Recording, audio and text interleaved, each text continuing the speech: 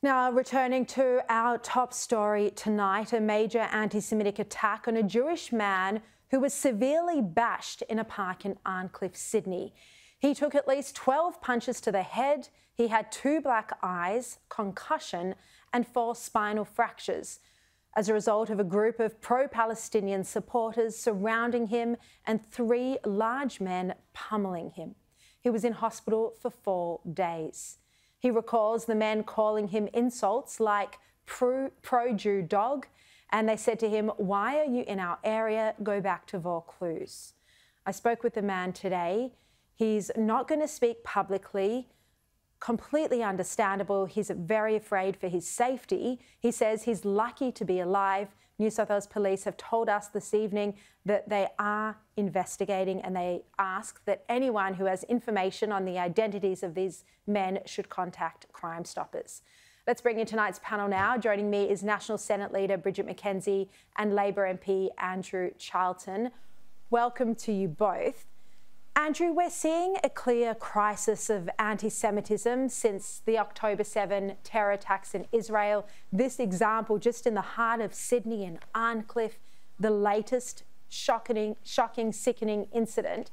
What needs to be done here? Because the Jewish community are feeling unsafe.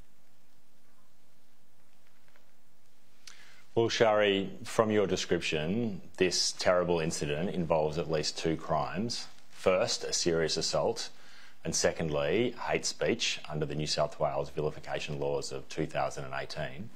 The police are investigating and should be prosecuting those crimes to the fullest extent.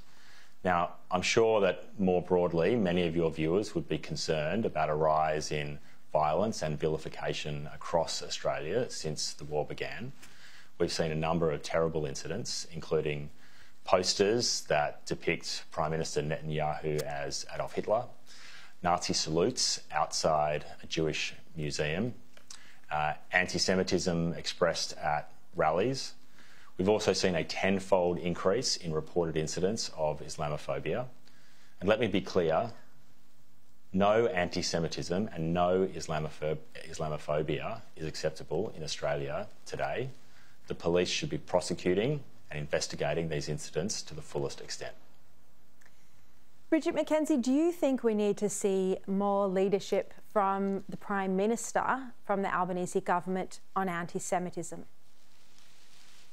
Absolutely, Sharri. I think the Prime Minister could be a lot more forward-leaning about anti-Semitic behaviour. It is this appalling attack in Sydney. It is also the vilification of our Jewish community and our Israeli brothers and sisters in the Middle East by these protests that are occurring right across the country. And when we said as a global community post-World War II, never again, it was precisely this moment that we didn't want to ever see again in a liberal democracy such as ours. And I know it's been called a crisis of courage, and that is exactly what's required now. Courage from our law enforcement agencies to uphold the law, the Vilification Act that Andrew spoke about, in my own state of Victoria, the Racial and Religious Tolerance Act needs to be upheld swiftly as soon as these incidences occur, and not have police sitting on their hands, because it is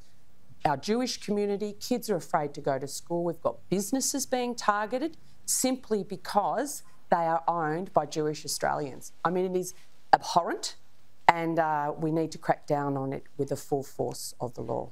I mean, you mentioned businesses. One of the businesses that there's now this campaign, even a petition against, is Spotlight, you know, the fabric and sewing store. And there's calls for people to boycott Spotlight because people claim that it's, you know, owned or run by Jewish people.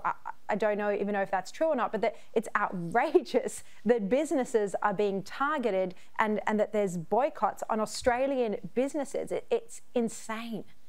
On a related Look, I just can't believe it's happening in our country. I really can't. So we've really got to push back as individuals and as leaders.